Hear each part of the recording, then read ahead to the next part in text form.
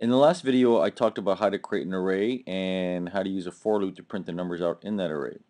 In this video, I'm going to talk about a second method you can use to create an array. So to review from last time, to create an array, I state what type of number is going to be in the array or string, and I say int here with the brackets, and the curly braces were used to denote the beginning and end of the array. The second method looks very similar. I have an int with brackets, so it's an array or a garden. I'm going to call it random numbers because in this video I'm going to fill it with random numbers. So I'm going to test that math.random function out. And then I use this word new, int, and 100. So this means I'm going to create a new array.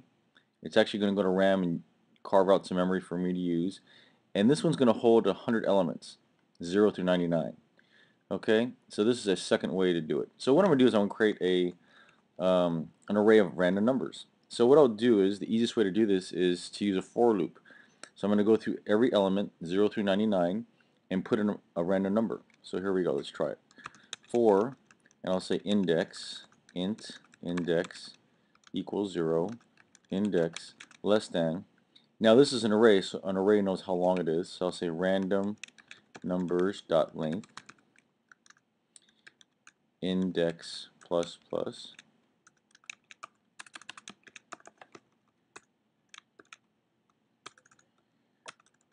and 4. We always come at the end of a for loop.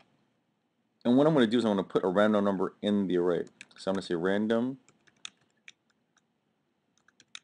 number index equals math.random. Now remember, this gives me a number between 0 and 0.99. So I'm going to scale it up or multiply by 100 so I can get numbers up to 0 through 99. And then one thing I need to do is turn it into an integer by using the word int in front. This is a cast. I can cast it into an integer. I guess it comes from the old-fashioned casting of iron. When you hit a piece of iron with an iron, you cast it into something. We're going to cast this double, because math.random returns a double. We're going to cast it to an integer, or basically lop off the decimal point. So this says, give me a random number and put it in the 0th element. Then we increment the index by 1. Get me another random number and stick it in the first element, second element, third element. So this basically fills up the array. And then I'm going to use a second for loop. I'll just be smart here and I'll cut and paste this. And I'm going to just print out, like I did in the previous video, system.out.println random number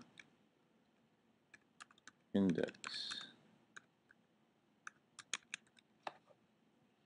So the first for loop fills in the array with random numbers, 0 through 99, and the second one prints out the numbers. So let's compile it, see if I have any errors.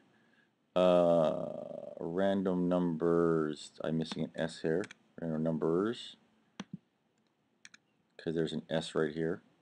I didn't have that right there.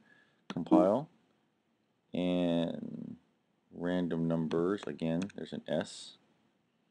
Compile, and probably the same thing, yeah, S. So compile, we're good, and then I'm going to run it. And so you can see here, now that's not all 100 because the screen scrolls, but I get random numbers between 0 and you never see anything higher than 99. Okay, I can go back in here and change it around a little bit. Let's say I want 0 through 10. I'll put 11. So remember, it's always one more. Compile, and then run it. And there you go. So in this video, I showed a second method to create an array. If you know what's going to be in the array from the get-go, you can just put them in using the curly braces. If you don't know, which is actually happens more often than not, you can create an array using this method, method 2, and I use 2 for loops. One for loop to put numbers in the array, and then one to print it out.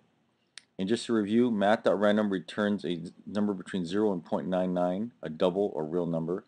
I can scale it or basically make it bigger or smaller, by multiplying by a number and then casting it into an int, or lop off the decimal point, put it in the array, and then use the a second for loop to print it out.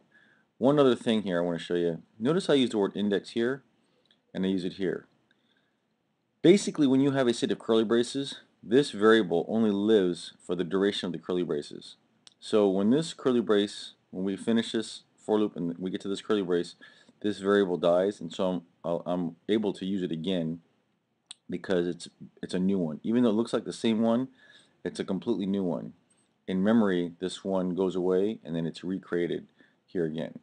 So there's our second tutorial on arrays and for loops.